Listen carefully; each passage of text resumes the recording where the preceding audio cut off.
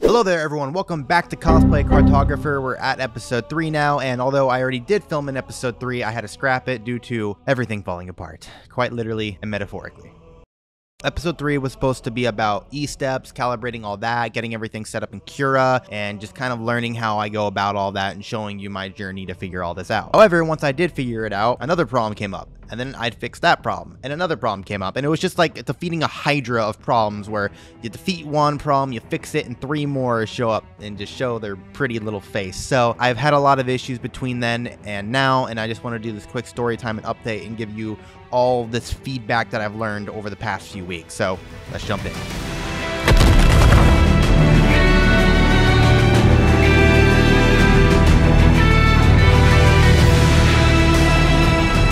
Welcome to Cosplay Cartographer, where we're just figuring out cosplay. I have a Halo cosplay that my bud Pip Ninja Armory, linked to him down in the description, made for me, but I really wanted to make something of my own. So that's what this series is about, and me figuring out how 3D printing works, which it never does. So I learned that lesson real quick right off the bat. But as you can see, my 3D printer is operational. I'm not going to say good, because we don't say that anymore. It's operational for now. I'm not superstitious, but I'm a little stitious. So I'm not saying good anymore or working. We're just going to say operational.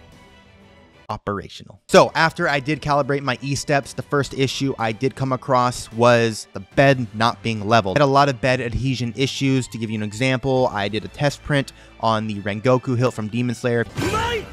But basically, the bottom layer just kept getting ripped off, wouldn't stick to the table, and it created a big old mess and kind of melted in here. There's no clear grid pattern like there should be. Obviously, you know, worked out for this print. I mean, you can see the top layer is pretty decent, but, you know, not every print is the same, so it just created more issues down the line. I wanted to nip it in the butt while I could. So to fix the bed adhesion error, I basically learned that this cord right here didn't have enough slack. There's actually a little bracket on this side of the Z-axis that keeps that cord from rubbing up against the little spiral towers. You can see it right there, but there's one on the other side. So when the X-axis would slide all the way that way, it was pulling the head, and so when it would do an auto-leveling calibration, it wasn't properly auto-leveling, even though it would continue with the whole process, which threw the whole bed out of whack. So I went ahead and fixed that, fixed my Z-offset, manual leveling, learned how to properly level with the paper, and voila, everything was oh my god, something just flew in my eye. So yeah. Leveling, great now. Once the leveling was completed and I was ready to finish making that Cosplay Cartographer episode 3 video, the precursor to this one, I had issues with literally everything. So I had to call my friend Pip Ninja Armory. Hey, can you help me fix this? Hey, you're stupid. Okay. So it was just a lot of fun back and forth. Huge shout out to Pip Ninja Armory for helping me with all these issues, and there's going to be a lot more phone calls, bud. A lot more. So, did another test print. We 3D printed the Geo no Tsubasa, the Wings of Freedom from Attack on Titan, and it came out perfect. Perfect. Just like the anime. So basically, all he helped me do was just calibrate some settings, tweak support settings, those kind of things, and that's basically how I got everything to work out. So then I started doing Cosplay Cartographer episode 3 again. So after I figured out everything and I wanted to continue working on episode 3 once again, I was streaming while 3D printing this, a Jujutsu Kaisen Sukuna finger, which is scaled up. I didn't manually scale it up, it just came like this, and it was printing back here, obviously.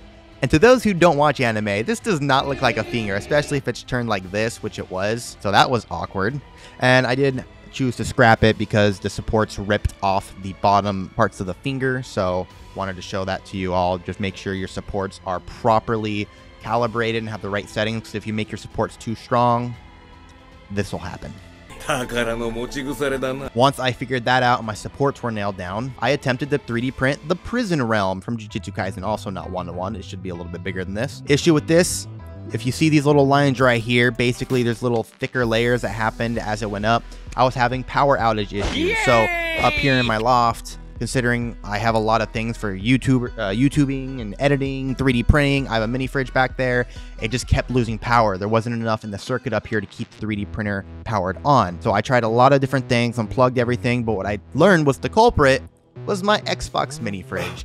And it draws a lot of power, obviously, so I went ahead and just unplugged it, and I'm only going to be using it for special occasions. So the fridge plugged into the same circuit as a 3D printer, not a good idea. It'll shut the power and make these marks in your print. Another thing wrong with this print is that the Z-axis or the Z-offset was too close to the table, causing me not to be able to rip off my bottom layer, and it also scratched the top layer You can kind of see the scratch right where my index finger is right here. All these things just kept accumulating and it made me extremely discouraged. I couldn't get a print just right. And I'm not saying it had to be perfect, but I wanted it to just be good enough. No issues, no apparent disformities. I just couldn't get there, so I didn't feel confident making a Cosplay Cartographer episode 3. So I tweaked some more settings, changed my Z offset, and attempted to print a Halo Infinite Rockstar holder. If you see behind me, I do have all 5 cans for Halo Infinite's collection thing they had going on, and printed this. Sorry, attempted to print this.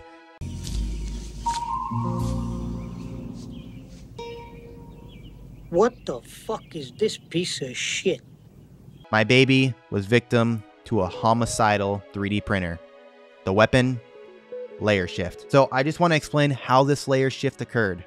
I don't fucking know. Yeah, I have no idea why this happens, but it did, and it's never happened again on any of my other prints. So I woke up one morning and there it was. So that extremely discouraged me. I took a break from 3D printing, and that was that for about a week. After doing some more research and kicking myself in the butt, I really wanted to attempt a print that was pretty useful to me, that was not going to take 3 days to print. So I have my headphones that just sit on my desk, and I wanted to make a little stand for them. So I went ahead and 3D printed a stand. So the original one I 3D printed has been thrown away because what had happened, even though it came out amazing, you can kind of see it came out really smooth, and the bolt, which I did also 3D print, it was 2 separate files, obviously. Everything came out great, can screw very nicely. What did he say? I accidentally, well, not accidentally, I didn't really know it was an issue, printed it horizontally. So as the weight of the headphones are being placed, like, you know, it's obviously going to pull down. If your print lines are going, you know, this way, it's pulling with the weight of the print lines, which just immediately is going to break it, which is what happened. I woke up at 2 in the morning, hear a loud sound.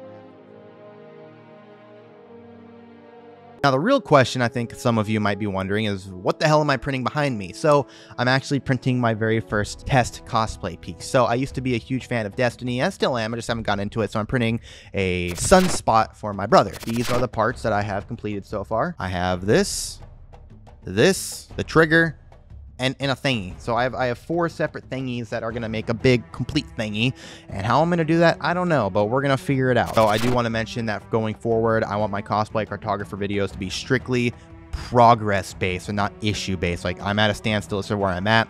So I'm going to take time to make YouTube shorts and basically talk about, this is the issue I had, this is how I fixed it, this is how I did my E-steps, and just do like little 0.5 chapters, like a 2.5, 3.5 episode.